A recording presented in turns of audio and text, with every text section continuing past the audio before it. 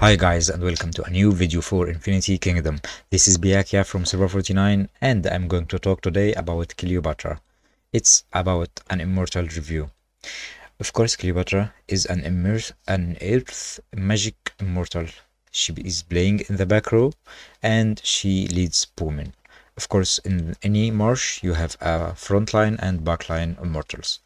And we can read a little bit about her immortal backstory.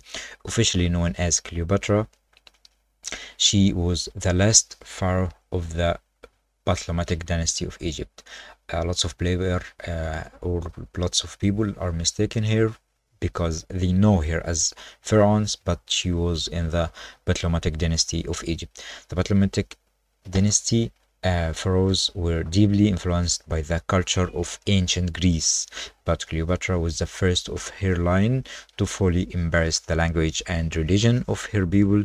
She adopted Isis as her protector deity, and during her rule, she was taken to be incarnation of the wise goddess. After a failed military campaign in Akychim, her husband took his own life, and Cleopatra decided to follow him. The legend says that she allowed an ASB to bite her, ending her life and that of the Egyptian kingdom. It was also the end of the Hellenic period of Egyptian history, and thereafter the Eastern Mediterranean was brought under the rule of the Roman Empire. Those are a short backstory of her. She was the first of her family to speak ancient Egyptian, and her I think was the country Greece. I don't know the name of the language specifically, but she used to speak around 4 to 5 languages. Anyway, we are going to talk about the Immortal itself. She performed better using her exclusive artifact because her skill inflicts a magical damage rate 300 to all enemies and reduces the damage dealt damage for 2 enemies target with the highest magical attack by 35% for 6 seconds. But her exclusive artifact, Entangling Snakes, now decreases enemies magical damage by 9 seconds.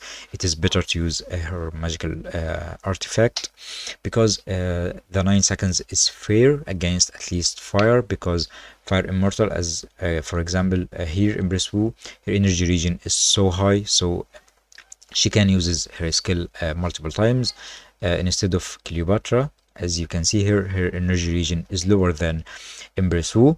Because of that, you have to use this skill for a longer duration than 6 seconds.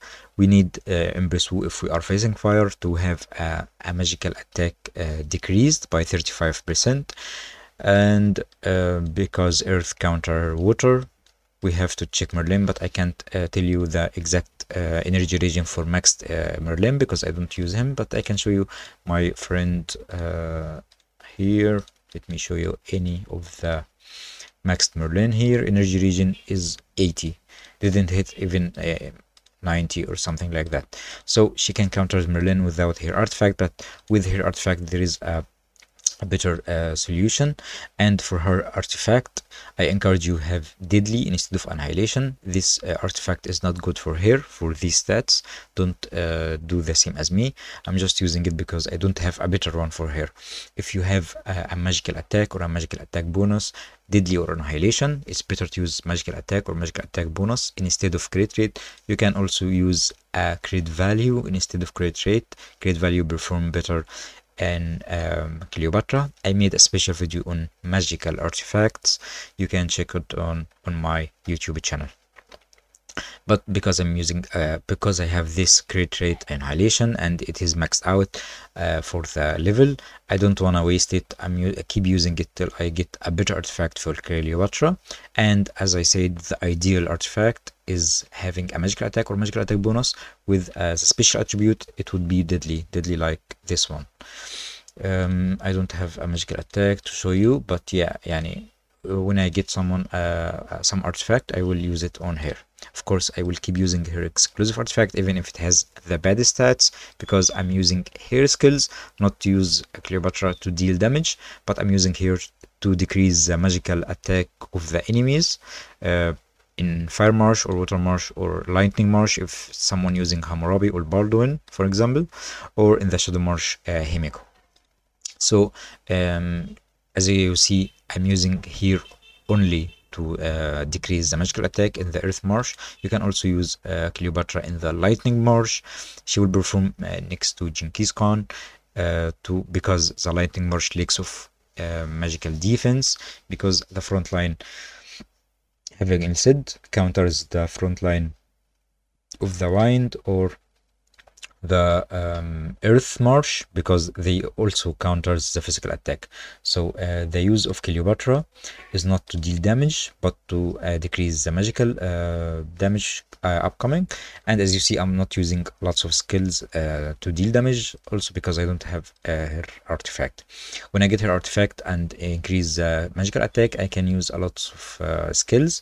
The skills you can use on in the game, you can use concentration. Of course, you can use annihilation, but because I'm having Empress Wu on my second march and I'm using it as a strong immortal, so I keep annihilation on Empress Wu, but you can use annihilation on Cleopatra, also Toxin Nova or Fire Nova.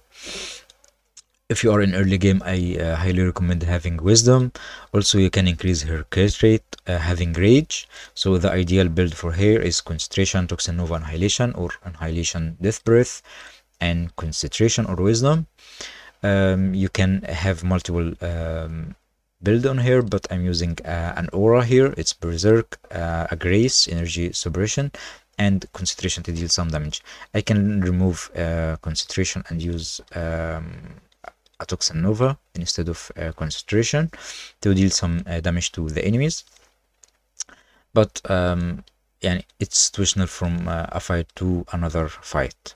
So these are the only builds you can build Cleopatra with. The only use you can have here, because her skill doesn't deal much damage. As you see, it's 300 damage to all enemies. Here, for example, Empress Wu deals 600 damage for all enemies. So it is, for Cleopatra, it's half the damage that Empress Wu deals. And of course, as Baldwin, he deals also a 600 damage for the first tornado. And the tornado splits, and it splits multiple times, so it deals more damage than Cleopatra. And for example, the new Immortal Loki, he also deals more damage than Cleopatra. And when someone is having confusion, the damage is being multiplied. Also for Merlin, he deals up to 520 damage. Instead of Cleopatra, she is doing 300 damage. So from mages, Cleopatra has the lowest damage. As you see here, Medib is an elite immortal, not an epic immortal. She has 250 damage, but she has a continuous damage to 100 when she is maxed out. So total damage that coming from her skill is more than the damage Cleopatra deals. Also Hammurabi here, I can summon him, but I don't want to right now. He deals 350 damage, but his damage multiplied when every negative effect the enemy units have, for example shields, and increases the damage by 15%. Another mage immortal is Himiko. As you see here, her skill is 450 damage. To all enemy units if the number of targets is more than 2. The enormous energy will rip open the space and pulls back a raw unit immortal with the highest troop number into the void. While in the void, enemies can't attack or use spells nor be targeted by any normal attacks or spells for 6 seconds. So her skill will just ignore one of the backline immortals, and this is so OP skill. I don't think we have any mage. She deals physical damage, right? Yeah, she deals physical damage. This is the newest water immortal. So all of the magical immortals, Cleopatra deals the lowest damage in the immortals, but her main use is magical damage reduce for the enemy team. So as I said, it's better to use her artifact, and also make sure to get her item with the elemental use. If you have any question, don't hesitate to ask me right in the comment section below. Thank you for watching.